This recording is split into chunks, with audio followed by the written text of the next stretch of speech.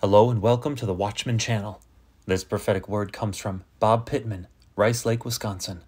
Ox anointing for the harvest. Proverbs 14:4. Without oxen a stable stays clean, but you need a strong ox for a large harvest. I was in our church building during our corporate prayer time.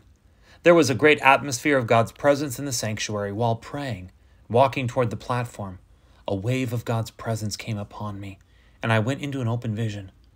With my eyes open, I watched the church building begin to change into a very large building. Right behind the pulpit, a massive black ox appeared on the stage. It was perhaps 3 times its normal size. It created a sense of awe in the room.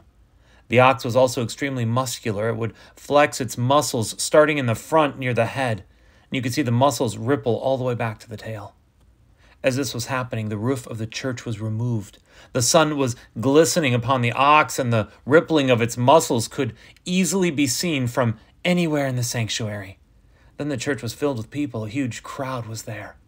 One by one, people would shout, "Look at the power of the ox! Look at the power of the ox!" I was shaken by watching this. I knew the ox represented the power of God. This ox was captivating and so powerful. This display of pure power caused excitement. It caused a sense of holy reverence in the room. Then I watched a giant hand come in through the roof. It picked up the ox, threw it out into a field, and as it happened, the voice of God said, "Now harness that thing and put it to work." I knew in my spirit that we would see waves of power released in the church, in the body of Christ again. The harvest would be greatly enhanced when the ox was utilized in the marketplace. The fields are ripe unto harvest. We must have the power of the ox to reap a large harvest. Would you join with the many churches and the believers that are crying out to God for an outpouring of his wonderful power again? Then personally, let's begin to take bold steps of faith and allow the Holy Spirit to use you everywhere for the harvest. Hallelujah. Lord Jesus, we pray for giftings. We pray for signs and wonders. We pray, Father, for increased platforms and for growth in ministry. But Lord, it's all spelled W-O-R-K, work.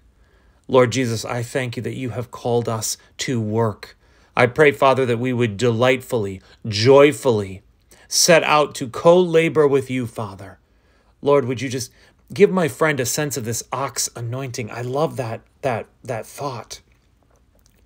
Lord Jesus, I thank you that you do give us the ox anointing, and not anointing like in an Old Testament sense, where it was here today, gone tomorrow for a specific purpose, but that every day, Father, in and out, highs and lows, power of God coursing through us that he purchased, that Jesus purchased at Calvary. Lord Jesus, that we would move forward, pushing back the darkness, pushing back the works of the enemy, that we would continue, Father, the plan and the purpose that you have for my life, for my friend's life, and that, Lord, you would position us to co-labor with you in the harvest. It's coming, friend. The harvest is coming. The harvest is coming. The harvest is here. The harvest is near. In Jesus' mighty name, amen.